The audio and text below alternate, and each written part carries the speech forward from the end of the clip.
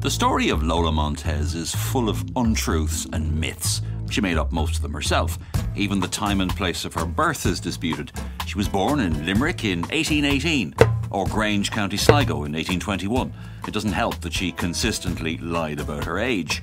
Nominally a dancer, her dancing skills were apparently negligible. She was, in fact, one of the most sought-after courtesans of her era. Through a combination of good looks, charm and supreme self-confidence, she managed to inveigle her way into the upper reaches of 19th century European and American society. Along the way, she reinvented herself more often than a nervous chameleon. Among her celebrated European conquests were King Ludwig of Bavaria, Tsar Nicholas I of Russia, and the creator of the Three Musketeers, Alexandre Dumas. Her unique selling point as a performer was the spider dance.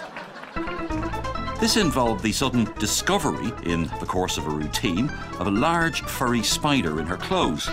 It was actually made of rubber, cork and whalebone. Her frenzied attempts to extract the spider would of course necessitate the removal of much of her clothing as well. This made her very popular indeed with men right across the continent of Europe. Sometime in the 1850s, she decamped to the USA and eventually arrived in the burgeoning city of San Francisco. She sought to create a sensation and didn't have to try very hard. Whenever she ventured out, she was accompanied by 2 greyhounds. A parrot adorned her shoulder. She made good copy. She quickly snared the publisher and former gold rush miner Patrick Hull. The attraction, she claimed, was based on his ability to tell a funny story. He must have run out of jokes fairly rapidly as the relationship was quickly on the rocks. When other female artistes began to send up the spider dance in their own acts, Lola took to the road.